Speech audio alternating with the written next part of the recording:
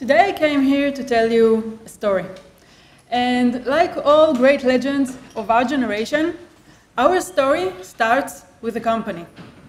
The company that you, our story's hero, decided to join.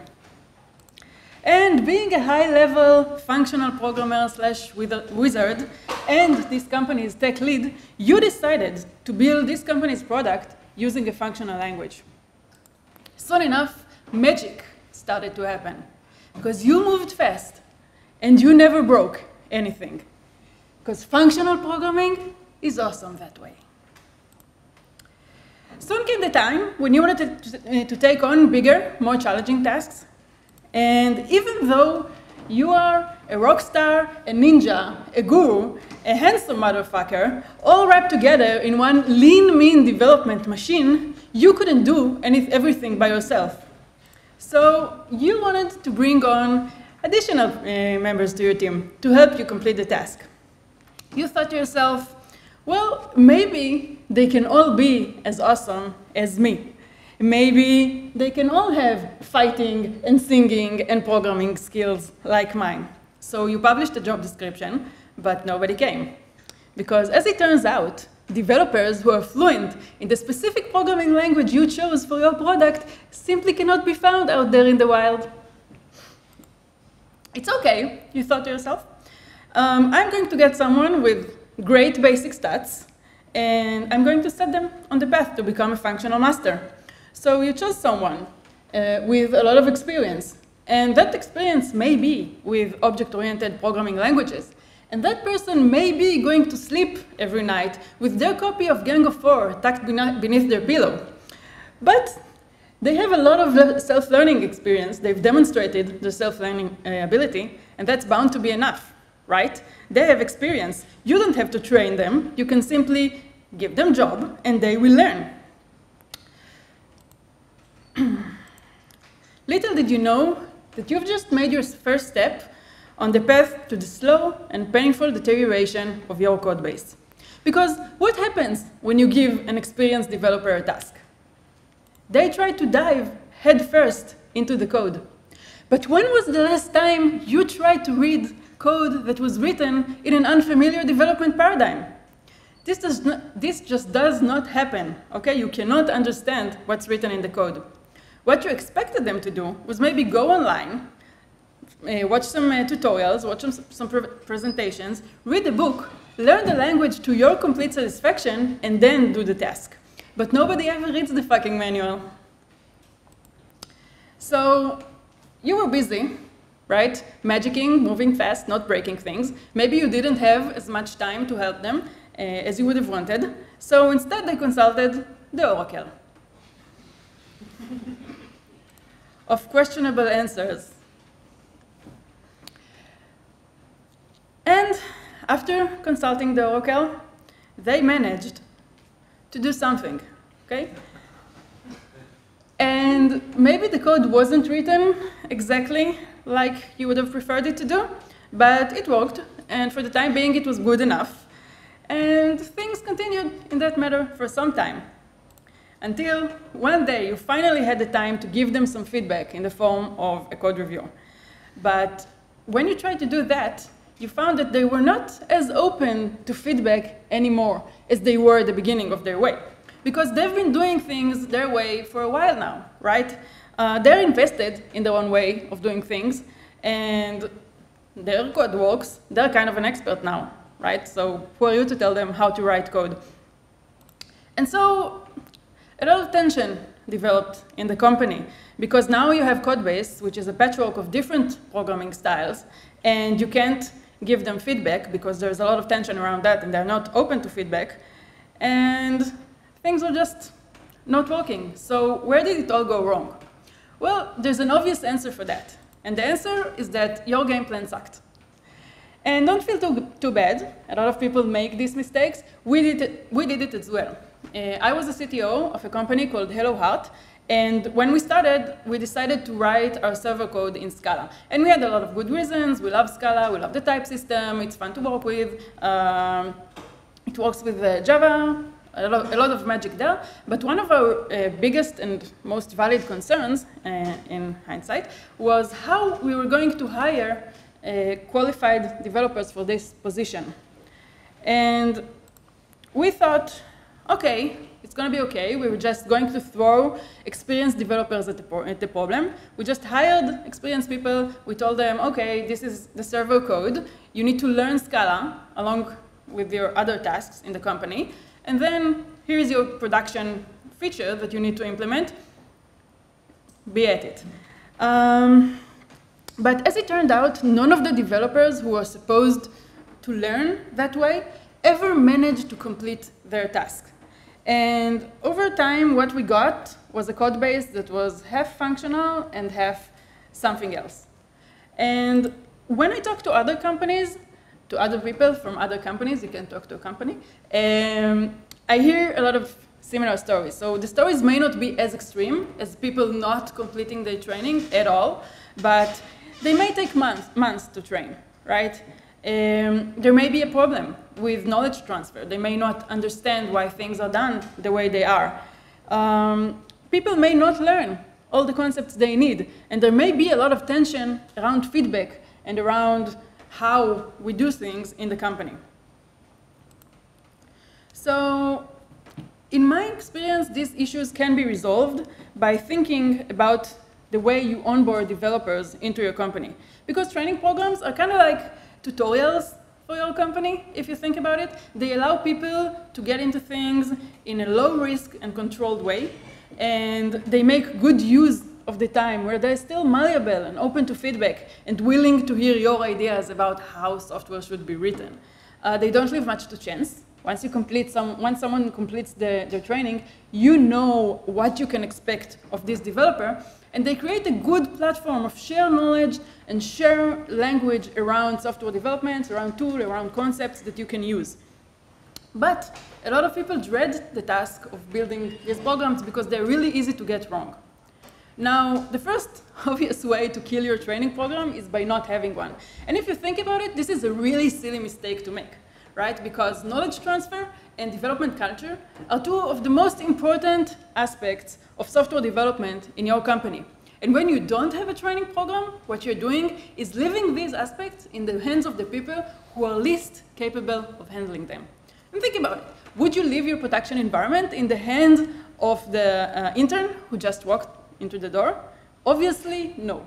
And yet, when it comes to training program, when it comes to our knowledge, when it comes to our culture, everybody does that. So this is really silly.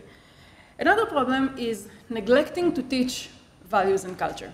And what do I mean when I say values and culture? I'll explain because I repeat that a lot. I like to give an example from politics because there it's really clear. Like, what's the difference between left and right? Let's talk about peace. Yes, if you take two people, every two people in this room will agree that there should be peace. But once you ask people, okay, what's the meaning of peace? And what are the prices we should pay for it, you suddenly start to notice the differences between people's worldviews. And software development is kind of the same, right? We all agree that software should be extensible. But what does it mean to be extensible? Well, I heard some people say that extensible code is code that you can add functionality to without modifying existing source or design. And I know how silly that sounds, but it used to be a common way of thinking about software development back in the year 2000. And if you talk to people today, you may hear a different story. So extensible code is code that is easy to change, a code that is malleable. Those are two really different ways to get extensible code, and they both come with an associated worldview, concepts, and tools that go with them. Because if I believe that code should not be modified after it's written, maybe I should spend a lot of time on design in order to consider all the way I may want to extend my code in the future and incorporate them into the design. But if I believe that source code should be malleable and that it should be changed often, then I will not spend so much time on design because it doesn't matter, because it's going to be changed soon anyway, but I will want to spend more time writing tests so that when I change my code, I make sure I don't break anything. And functional programming is its own worldview with its own associated way of doing things. And there are reasons why you do things the way you do them when you write functional programs. For example, why do you prefer immutable data structures? Why do you prefer to minimize side effects? There are reasons for that in the context of functional programming, because it's harder to follow when you pass functions and blocks around, right? How does that decision affect your design? How does that affect the testability of your code? So everything is related. And we are often not explicit about these things when we train and when we teach and when we talk to other people. So we kind of expect them to absorb them by osmosis from the environment after being functional programmers long enough and make all the connections. But what happens along the way is that you often find people having discussions about particular practices and about particular tools and arguing about them without realizing that their different opinions exist in a bigger context when each one of them makes sense. Next is trying to save time. So two obvious ways to save time: by not having a training program or by giving your trainees production tasks. And there are some very good reasons to give people production tasks on their first day on the job. One of them is satisfaction, right? It's really satisfying to release a production feature, and it makes you feel like you're part of the team. But what happens when you give people production tasks? From their point of view, they are new in your team, right? They have to prove themselves to you. They want to show you how good they are, and they need to impress you. And their way of doing that is to deliver. So new people on your team are likely to prioritize delivery over quality learning and probably also quality execution, because they don't know what quality execution looks like. And then you put them in the position of having to defend whatever it is they did on their first days on the job later on, because they don't want to seem like they did a bad job, right? They have to defend it.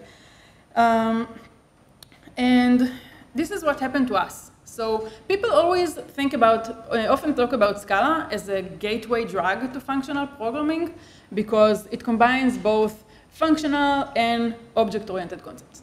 So the marketing materials will say, okay, learn Scala. It's going to be easy because you know object-oriented programming and you know imperative programming, and you will be really productive really fast, and then you can take on the functional part slowly later, right?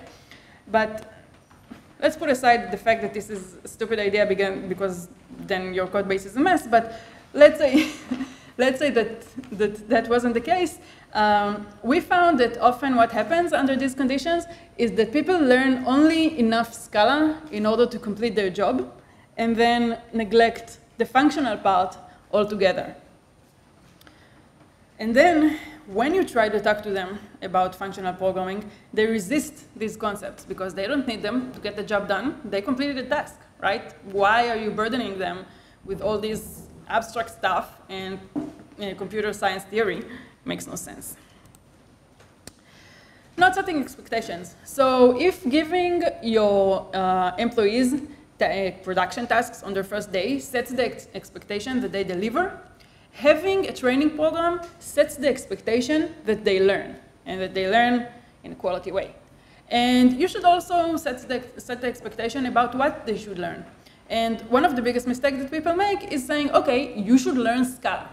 But you know, Scala is a big language, and does a new hire need to know all the language in order to get productive? Probably not, right? Probably they don't need to know how to write macros in Scala on their first month on the job. But is it enough to learn, I don't know, only loops and variables and array? Probably not either.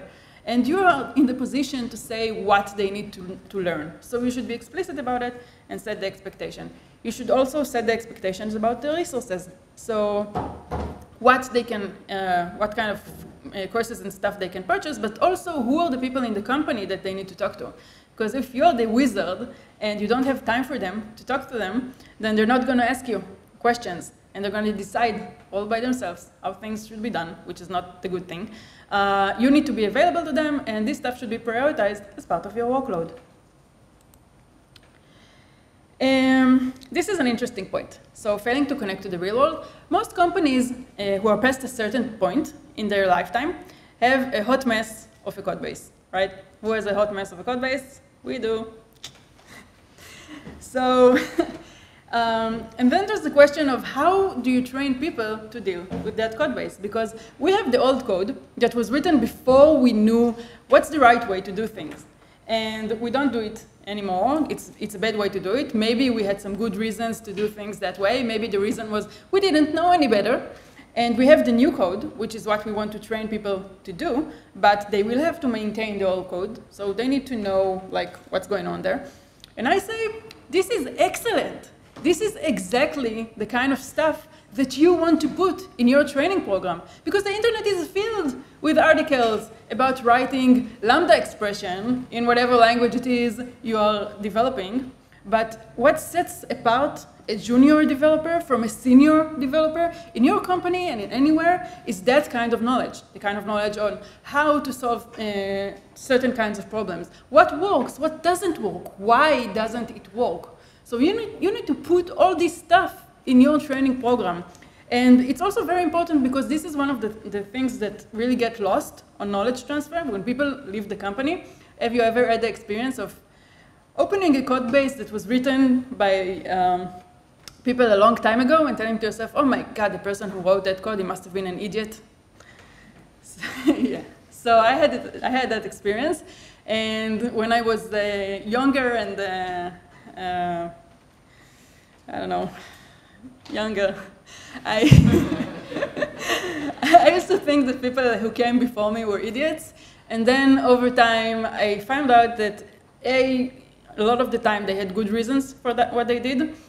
B, right now, I'm other people's idiot. So I have to stand up for all of us idiots. And this is all the knowledge that gets lost when a project gets old. So it should be part of your training program. Perfectionism. Oh my God, do you know how many times I fixed that?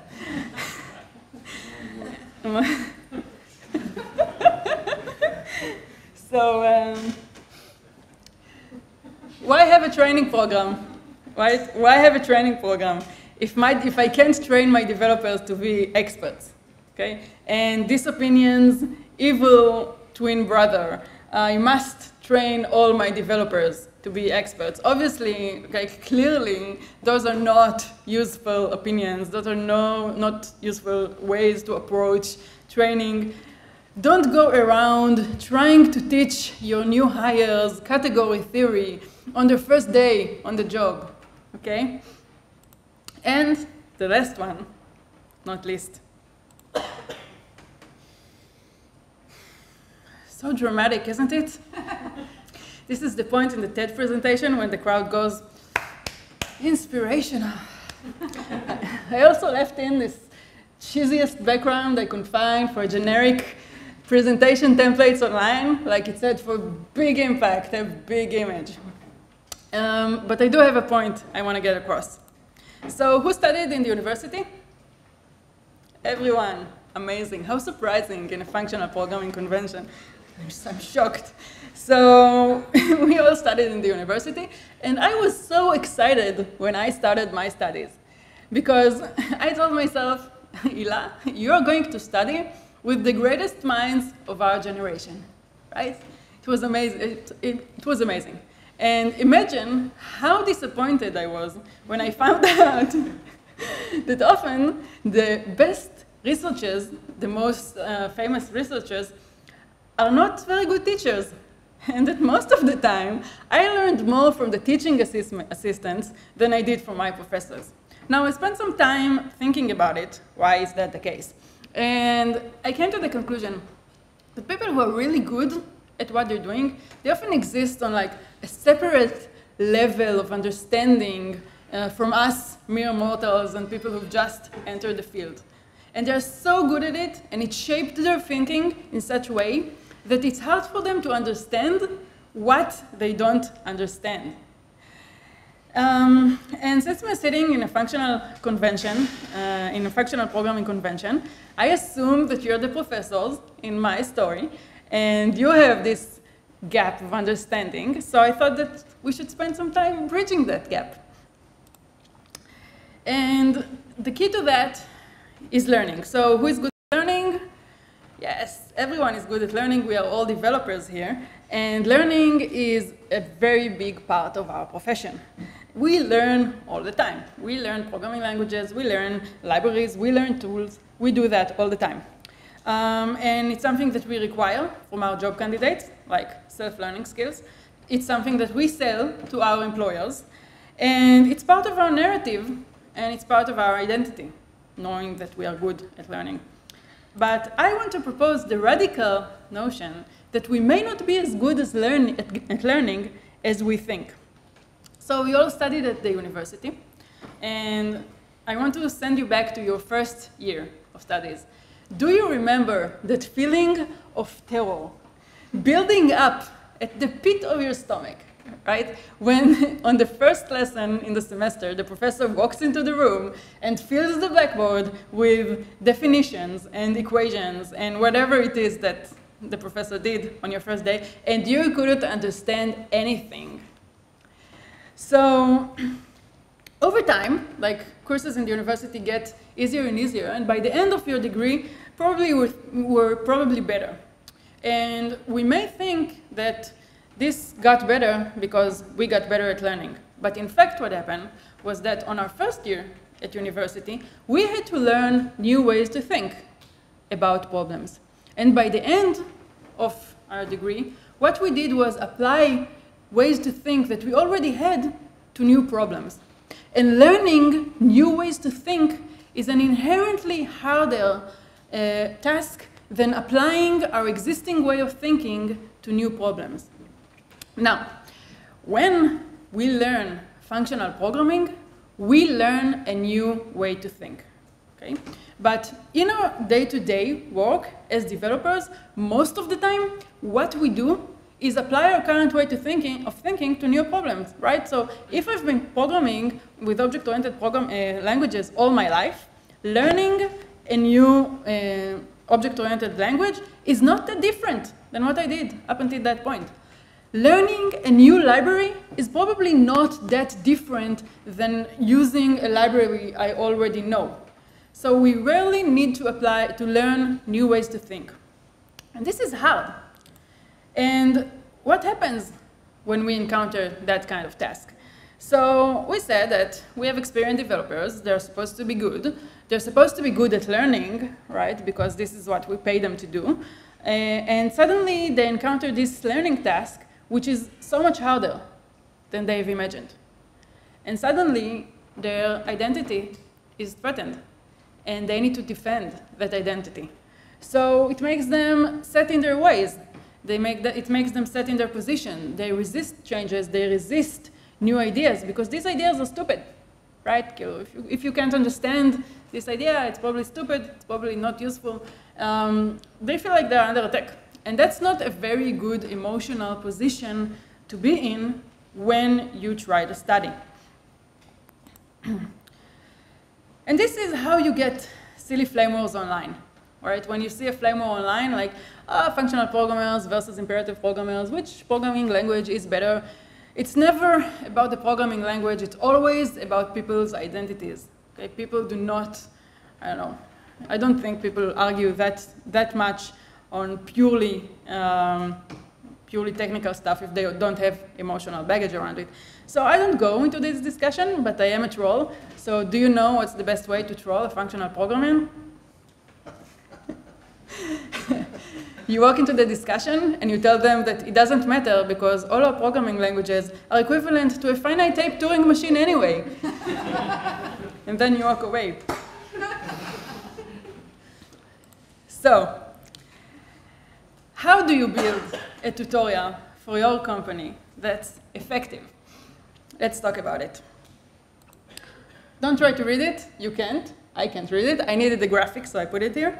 At Tel what we did eventually was we built a training program which was pretty effective. We could, in a matter of 2 or 3 weeks, take a developer who doesn't know anything about functional programming and make him good enough. Were our developers experts by the time they finished this training? No. But they didn't do anything too stupid with our code, which is honestly all you can hope for at that stage. And I would say that paying 2 or 3 weeks of training time is a small price for being able to work with your favorite functional language. And I found that everything you need in order to write like a training program is a fucking spreadsheet. So how do you teach stuff? I kind of said it a lot. Aim for good enough, right? Don't teach category theory to new developers. We talked about it. You want to be really clear about your goals. And I would argue that your goals should be efficient use of time, both of your time and of the trainees. Like, you don't want to spend too much time writing training programs, otherwise it won't happen. And you don't want them spending too much time training, otherwise people will start to complain why they're not doing real work. You want to create structure, give people feedback, and give them a sense of progress, which is really important. And you also want to create visibility so that these people's manager will be able to know what's going on. And we talked about it, this is the most important part in my opinion. You want to establish a common knowledge, language, and understanding around software development. I lost my mouse. So how do you go about it, right? There are so many things that you can do. You can create a course, like in the company, and have someone train them. You can have video lessons, like recording them. You can write material, whatever, lots of stuff. Like, this is where people usually get lost. How do I do all of this? I say you should do none of these things, because you just paid a whole lot of money for your shiny new developers, right? And this is where their praised self-learning skills come into play. So don't sit around trying to write training materials when you can use whatever you have online. And you have everything, all the technical stuff you need online. But what do you need? You need to think about your developers' skill tree. Like, what do they need to know within 2 weeks in order to do the job? And then build a dependency tree, right? It's a directed graph. We all know about that. So you need to build the dependency tree between the concepts that you want them to learn. So for example, how would they go about teaching futures to new developers? I don't know, maybe I'll start with functions and higher order functions, which you need to understand in order to understand futures in Scala. And then I would go about type parameters, and then maybe I would combine these two ideas and talk about monads a bit, and then talk about implicits and join the things together in order to teach futures. But I have 2 small comments here before I move forward. So the first one is that you shouldn't use the term monad just yet, and I'll talk about why you shouldn't do it soon. And the next one, because I know my audience, and I know how much we like to argue the minutiae of our programming languages. Yes, I know that future is not a monad. Scala futures are not monads, but that's not the point right now, so we're not going to go into that. It's a useful concept to understand before you understand monads.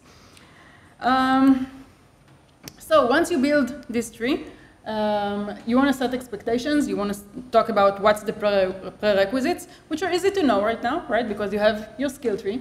You want to talk about the rate of progress so that everyone will be aligned about how fast people should be progressing.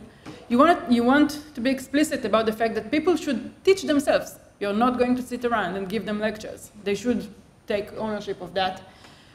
You should have exercises. This is my opinion. I believe that you can't learn programming without having exercises to guide you. And you need to talk about whose responsibility the training is. So I say that the responsibility is it's the responsibility of the trainee. Training is the responsibility of the trainee, because I, as a CTO, don't want to spend too much time training people, tracking people. They need to progress. They need to make sure that they progress at the rate they should be progressing. They should come to me with questions. They should come to me with feedback. And it makes the whole thing really much easier to manage and a lot less of a burden on me. So what does it look like? As I said, a fucking spreadsheet. You can't read it. Don't try. It's divided into sections. Each section should take the trainee about a day. So this is how they can track their rate of progress. And we have a list of subjects that the trainee should learn every day. This is where you take your skills tree and you flatten it, and you know how to flatten it because you know what the dependencies between the subjects are, so you know you can do it in a way that they will know everything they need to know, and you put it in there, divide it into days, and then you write some really simple exercises that make sure they practice the things you want them to practice, and then at the end of each day, they should take these exercises, they send them to you, send them to me. I found that I had to spend about half an hour every day or 2 days to go over these exercises and give some type of feedback, and maybe an additional hour per week or per 2 weeks if they needed some in-depth guidance into something. Usually they didn't, unless it was someone really unexperienced. And as I said, what you don't want to do during this stage is talk about monads. And I want to talk about why that is the case.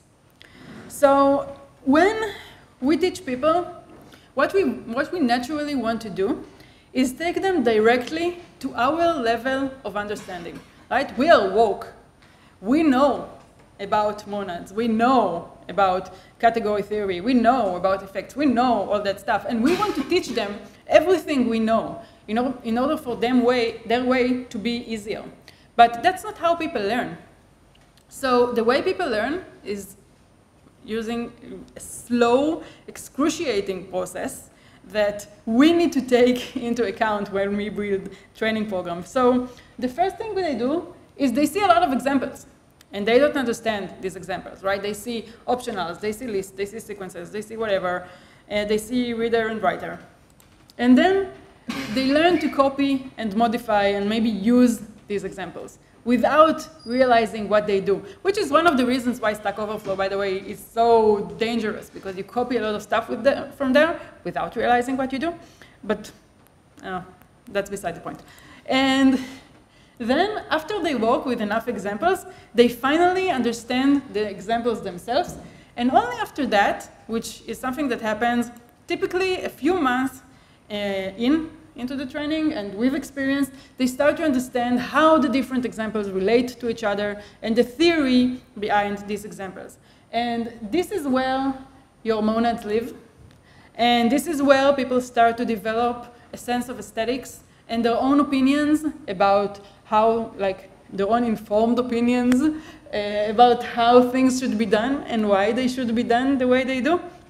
And you should respect that process with your trainees, because if you're going to dump all that stuff, all the theory on their head on the first day in the job, they're not going to understand anything.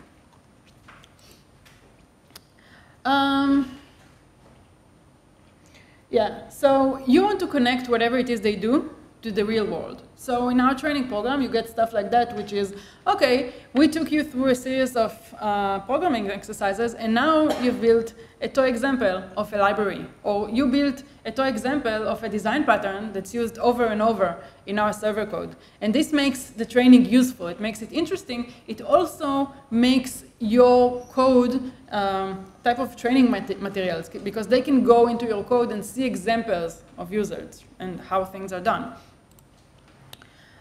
You want to talk about your past mistakes. For example, the way you crashed your server code, your server process by getting stuff from optionals without making sure that there's something inside. I'd say that you should also make people fail the way you failed, so that they will understand why you do things the way you do, so that they will feel the pain, so to speak.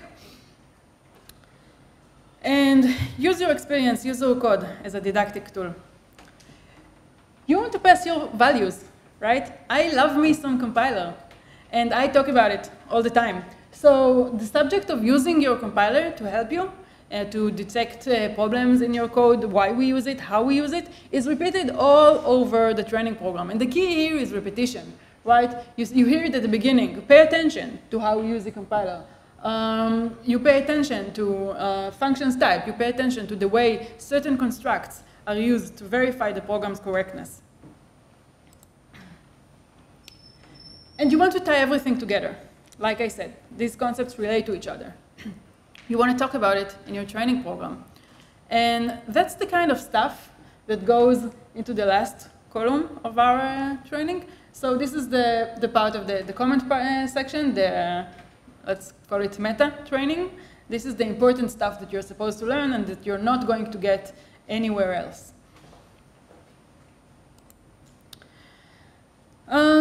You want to invest time in the important stuff. So we believe in testing. So when you train in Hello Heart, you spend the whole day writing tests out of 2 days of 2 weeks of training, because this is important, and we signal this thing's importance by spending time on it.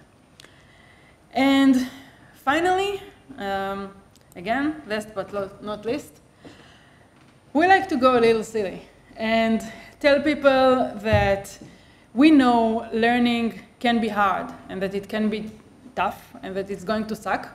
And I find that, you know, not many people, not many experienced people will tell you that, but even the most hardened developer, I think, appreciates being told that it's okay to take some time and study and go through this thing and not be excellent, like know everything on their first time on the job. And I'm telling you this as well, right? I'm telling you that you can have your cake and keep it whole. You can have your functional programming languages and your hiring, as long as you invest some time in thinking about how you're going to handle your onboarding with new developers. So if you're curious, you can see Hello Heart's Scala training online. We can argue about whether it's whether it contains all the subjects that needed for a functional programmer. I know some people who would say no, sitting here in this crowd. But you can look at the approach and maybe you can extract something useful from it. Yeah, it's too small. I see you squinting. And that's it. Thank you. Any questions?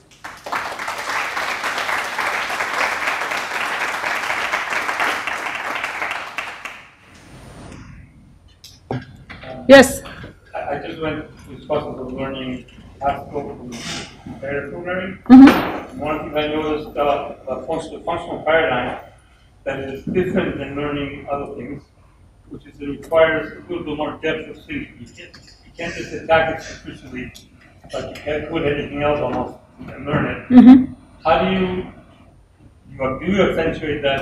How do you get even experienced programmers to dive in deeper in order to be able to have a better understanding? And in terms of Haskell or functional programming, you have to do that. There's no other way. But go one step deeper. Yeah, so for me, I think the thing is you have to break down things and really take people through them gradually, right? So we talk about the concept of function. This is simple. Talk about the concept of a functions type. This is simple. You talk about how you construct things from functions. This is simple. And then you have them practice each one of these steps, right? So you write things using functions, then you use them to abstract computations that you would normally do in other programming languages. And then you talk about, okay, now this is the way you abstract stuff. Let's see how you use these abstractions. It's all about breaking things into little parts, explaining these things, and then putting them together and explaining why you put them together that way. If you have like specific subjects that you think you want to ask about, we can do it later. We can try to break them down together. Yes? Is training something that ends after a few weeks, or do you expect your programmer to keep on learning and facilitate that in any way? This is a great question. The question was whether training ends in 2 weeks. I expect my developers to learn all the time. Okay, I expect them to learn. I expect them to know more than me. I expect them to come to me after a while with ideas, new ideas, stuff that we should do, ways to implement better processes, technologies, whatever. In my view, the initial training should give you just enough knowledge to do like your first production tasks without making any mess, and it should give you tools to continue your learning. So one of the things that was hardest for me with Scala was the fact that, people who write Scala code, they really like to write domain-specific languages. it's all the rage. And you use libraries, and each library has its own domain-specific language, and they all look like the language, like native language constructs, because this is how Scala was written. And then you sit in front of this code, and you cannot understand which part of the code you're reading are Scala language or domain-specific language that someone worked. So what we did in our training, for example, was talk about how about which tools the language give you to write domain-specific language, and how you can identify constructs that are native to the language and those that are domain-specific languages, why people do it, and how you can find out what stuff does. So what we did was give people tools that they can use later on to investigate other people's codes and other people's libraries. And I like to encourage people also to dig into other people's code and libraries, because I think this is one of the best ways to learn. And they do it all the time. And then, you know, when they approach a new concept that they cannot understand on their own, usually they bring it back to me during code reviews or something like that, and we break it down and understand it together. But they are expected to continue learning all the time. Did I answer your question? I wanted to know how you facilitate that, how you build a culture that allows that. Are you set time? Are you set to people it's okay to learn? So this is really a management question, how you facilitate that. They always have training materials available. They can purchase courses if they want, if they feel like it. They can purchase them online. They can order books. They can request time to sit and learn every day if they want to, and they're encouraged to do that. I think that, you know, it's around the way you communicate with people and the tools you give them. If someone tells you, okay, I spent some time reading this article about this concept, and you tell them, why didn't you spend this time completing your task, then you're sending a message that completing your task is more important than learning. But if you tell them, if they come to you with a question and you tell them, okay, go online and investigate this subject, maybe even, you know, explain it to the other team members if they don't know, do a lecture or something like that, you are sending a signal that training is important and that it has a part in your culture. Anyone else? Yes? How do you create that signal within experienced developers that already have like a few years inside the company? You want them to start learning again. This is a good question. How you encourage experienced programmers? I like, you know, if you have someone who is completely not interested in anything, you can't instill motivation in someone by force. But I find that often if you give people responsibilities, if you give them projects, if you let them teach other people, if they have other people looking up to them, it really motivates them to get better themselves. So this is one way of doing it. Anyone else? Okay, thank you very much.